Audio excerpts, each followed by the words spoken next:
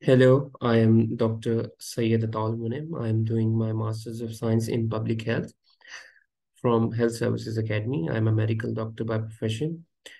The topic which I am going to present is my research article, title of which is Comparative Analysis of mRNA and Inactivated Forms of Vaccines, a study from District Faisalabad, which is located in Pakistan.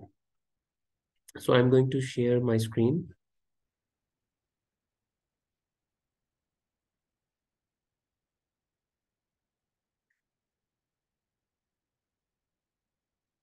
So as you can see, the topic and the title of my study was Comparative Analysis of mRNA and Inactivated COVID-19 Vaccines.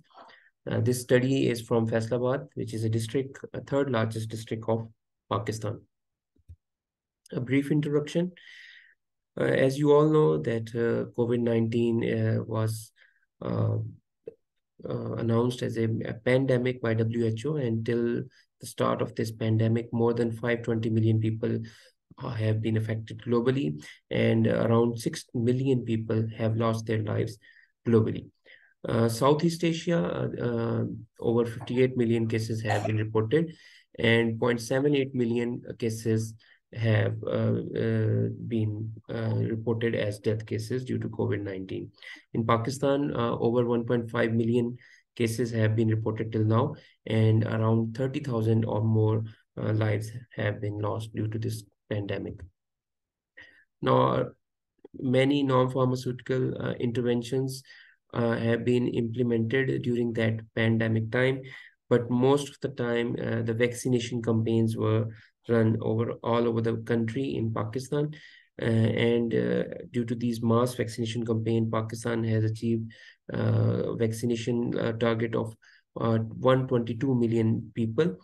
And the vaccines mostly used were the Sinopharm, Sinovac, CanSino, Pfizer, and Moderna, which were used for this mass vaccination campaigns. If we see the data, we will see that mostly the two forms of vaccines were most commonly used, which were inactivated type of vaccine, which used an inactivated virus to transport the vaccine, which were Sinopharm and Sinovac, and the other types were mRNA type, which were Pfizer and Moderna, that were used to vaccinate masses in by the government of Pakistan. Now, the objective of my study was to compare these two types of vaccines to see to compare their effectiveness against the unvaccinated individuals, and to see which form of this vaccine is more effective or efficacious during the time frame when Delta and Omicron viruses were prevalent in District Faisalabad. The study design was the case control study design, in which the cases were labeled as PCR positive for COVID-19, and controls were the negative PCR results, patients or individuals who were having negative PCR. Duration of the study was almost 9 months, which started from 15th July 2021, and it ended at 31st March 2022. It was around 9 months study period. The data was mainly the secondary data, which we collected from the COVID-19 dashboard from proper authorization of the District Disease Surveillance and Response Unit of Faisalabad. Also, we utilized the data from Nadra Immunization Management System to confirm the vaccination status of the patients.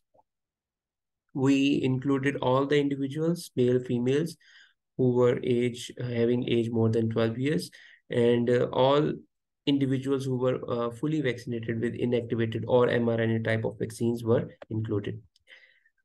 Partially vaccinated individuals and the individuals vaccinated with other forms of vaccines like AstraZeneca, Sputnik, Johnson & Johnson were excluded. Also, the asymptomatic COVID-19 individuals were also excluded from the study, and those individuals who have received booster doses were also excluded from the study. We applied chi-square test and Fisher exact test to find out the risk estimate, that is the odds ratio. And independent t-test was utilized to compare the mean recovery time in both the inactivated form vaccinated individuals and mRNA vaccinated individuals.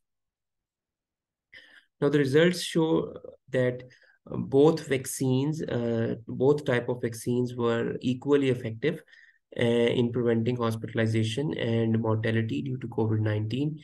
And we could not find any significant difference in these groups.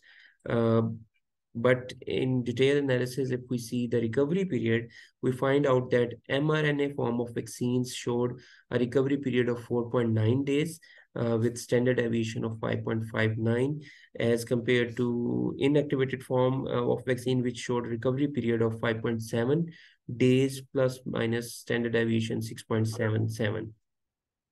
This shows that those individuals who were vaccinated with mRNA type of vaccine recovered earlier, at least 1 day, as compared to those who were vaccinated with inactivated form of vaccine.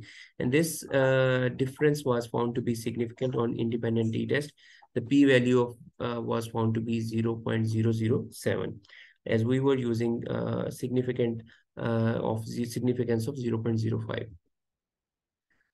If we go into the discussion, we find out that age, we find in our study that age was a significant variable that actually determined the course of the disease after COVID-19. This was the similar finding by Coy et al., who find out that mortality and length of hospital stay increased with increasing age, and 18% mortality was found in patients having age 70 and above. The findings which were not similar to our study, we find out that Sinovac, Sinopharm, and mRNA form of vaccines were equally effective in preventing hospitalization and mortality. But in another study, which was done by Premika et al., it showed that those individuals who were vaccinated with Sinopharm and Sinovac vaccines were 2.37 and 1.6 times more prone to develop COVID-19 as compared to those who were vaccinated with Pfizer vaccine. These findings are against not similar to that of our findings. We find out that both vaccines were similar in their efficacy. Further, we observed that the patient who received mRNA type of vaccines had significant early recovery as compared to the inactivated form of vaccine. This finding has been reported by Thompson et al., who reported that those patients who have mRNA type of vaccine have less viral load, that is 40% less, and shorter duration of illness with 2.3 days less spent on bed on hospital bed as compared to unvaccinated individuals. So we concluded that both mRNA and inactivated form of vaccines are highly effective in preventing hospitalization and death.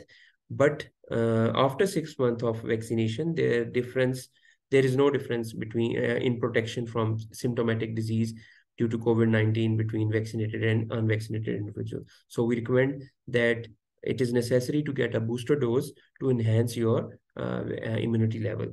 As our individuals who were having vaccination for more than 6 months of time, we didn't find any difference between vaccinated and unvaccinated individuals. So we recommend that booster dose should be taken. Thank you very much. This was the end of my slideshow. I want to thank International Conference for Biomed for giving me this platform to present my paper to you. Thank you very much.